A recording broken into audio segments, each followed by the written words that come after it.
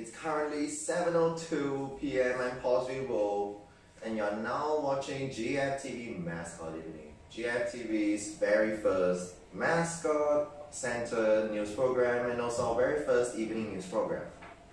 So without further ado, let's get started with the latest from the mascot fandom.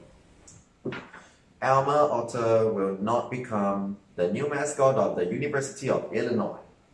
The students of the university voted this week, and the results came in here.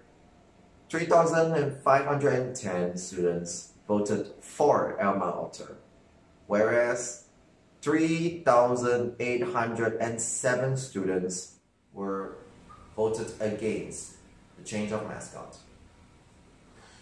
The University of Illinois had an official mascot for 10 whole years, and yeah. Here is how the mascot, the proposed one, is supposed to look like. Here is Alma Otter, and you are feeling, and you maybe you are feeling like, oh my god, what a missed opportunity. The mascot is so cute. Yeah, I also thought that's quite cute too, but in the end, the students' decisions are final, and against forms the majority. So yeah, Alma Otter will not become the new mascot of the University of Illinois, and maybe another mascot proposal may come up very soon. So that's like one article for today.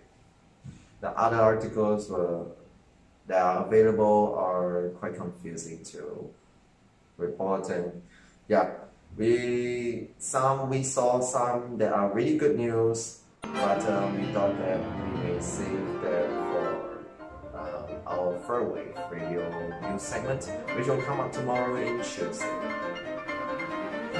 So yeah, that's pretty much it for GFTV's Mascot Evening. See you all later on at 9 p.m. for our GFTV News at 9.